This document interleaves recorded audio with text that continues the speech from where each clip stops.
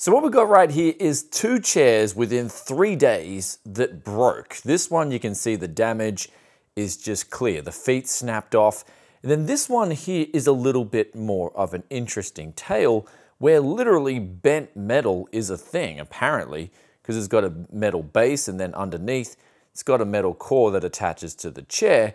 And I noticed something weird. I was on my chair and I was just like, wow, okay, this is a bit weird. My chair's going back more than it should be. And I was like, let's keep going with this and see where this goes. Then sure enough, I ended up on the floor. So what I'll do right now for you guys is do a reenactment.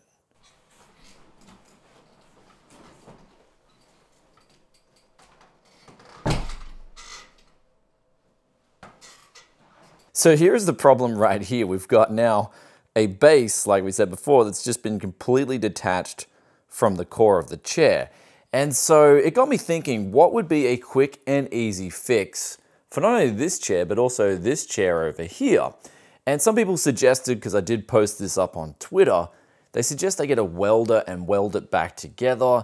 And honestly, I don't have the necessary tools for that, and I don't weld much at all. There is a art and skill to welding. It's not as easy as just, hey, let's weld it back together. So what I'm gonna do is I seen a chair on good old Gammtre for 10 Aussie dollars. And so what we're gonna do is we're gonna go buy this chair right now. And if all goes according to plan, because another user on Twitter said that chairs are pretty much modular and that they've all got the same standard pretty much. If this works out, I'll be able to fix 2 chairs for 10 Aussie dollars, or about 7 USD. And so what I'm planning on doing is using the base for this chair right here, and then using the core for this chair right here. So with that aside, let's jump in the Yes-mobile and go check out this chair and see if we can fix 2 gaming chairs for next to nothing.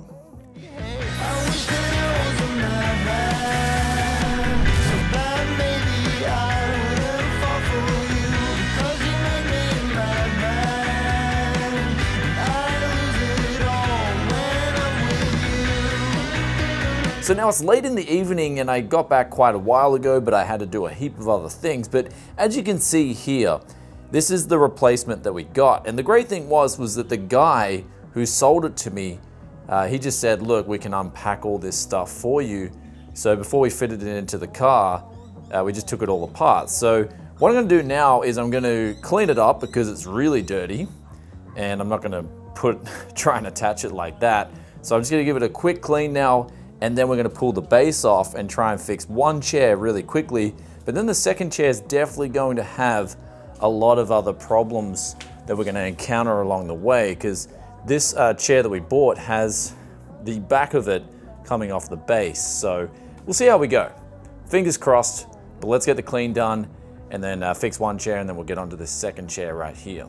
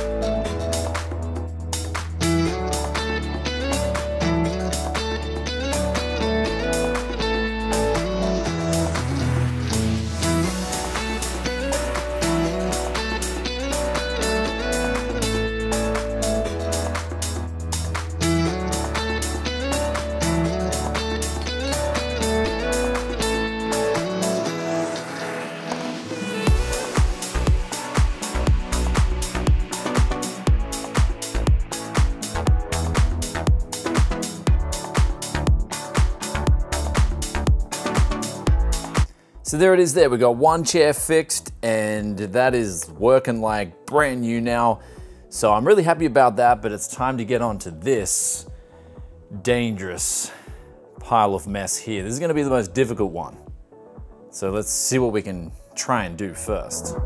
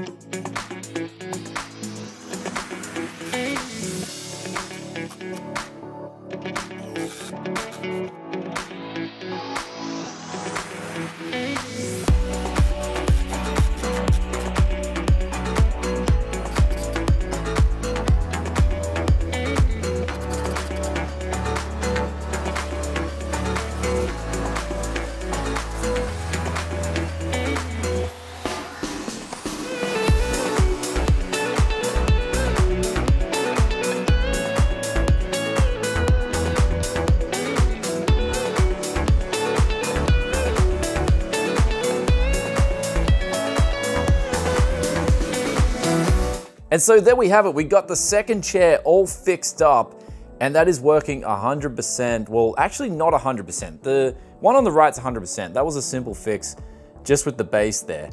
But this one right here, we have fixed it and it does work with its uplift, so you can adjust the height of it.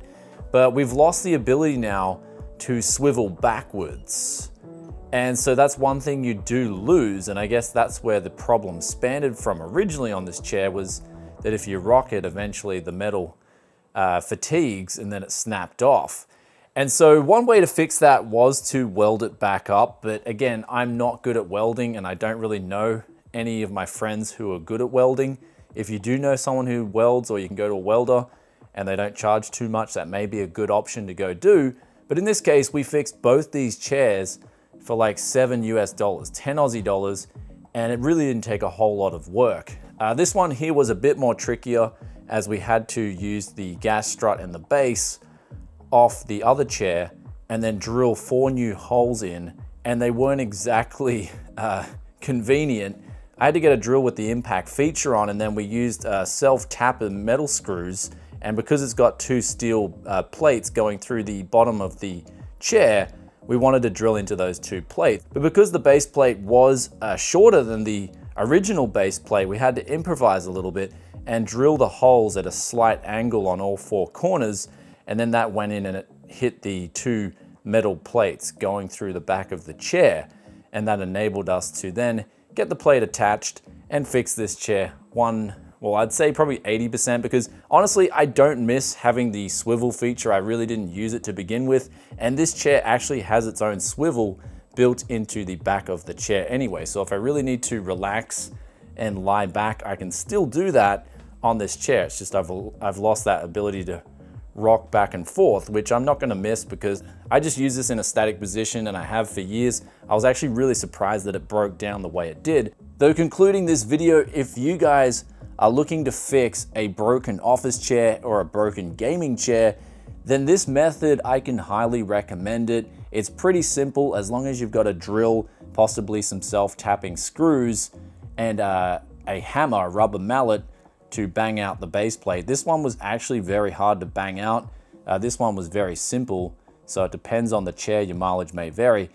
But after doing that, it will be a really straightforward fix. And I think the good thing about using something like we used today is that it's an older chair, and in my opinion, the older chairs are just built better. They use heavier, better grade materials, and even some of those materials, I believe, that they used back in the day may no longer be allowed to be used, but they're stronger in strength than the materials they use nowadays. As we saw with the steel that they're using in this chair, it just snapped off, and I've never seen steel snap off in that way, especially when I'm a guy that weighs just a little over 70 kilo, and I don't exactly abuse my chair, and I don't really rock back and forth on it. And this one here gets a little bit of use, not as much as this one, and 2 of the legs just snapped off at the same time, though that may have to do with the fact that it's sitting over there and it does cop a bit of sunlight in the morning. Who knows? But the durability tests will commence from now with this older chair. Maybe I can report back in a few years' time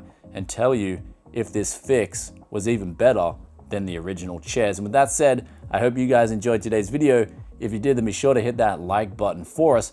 Also, let us know if you have any questions or comments or any further suggestions of your own with these chairs. Big thanks to you guys on Twitter for making this suggestion. It was a really straightforward, easy fix, and it's got my 2 chairs back up and working without breaking the bank. And lastly, I know there may be some people out there that will be like, why don't you just go buy a new chair or go buy something off eBay, like a base plate or a stand? They're actually quite expensive. I did check eBay, and when it comes to buying a new chair, I really don't want to. Part of me really actually enjoys just getting a lot of value out of stuff that I've either bought in the past or I want to buy in the future. And just something like this is just such a cheap fix, and it's cool to learn something new as well. And I really do enjoy just extracting the most value out of anything I do here on the channel, and hopefully this one did entertain. Anyway, I'll catch you in another tech video very soon. If you're enjoying the content and you want to see more, make sure to hit that sub button and ring the bell, and I'll see you next time. Peace out for now. Bye.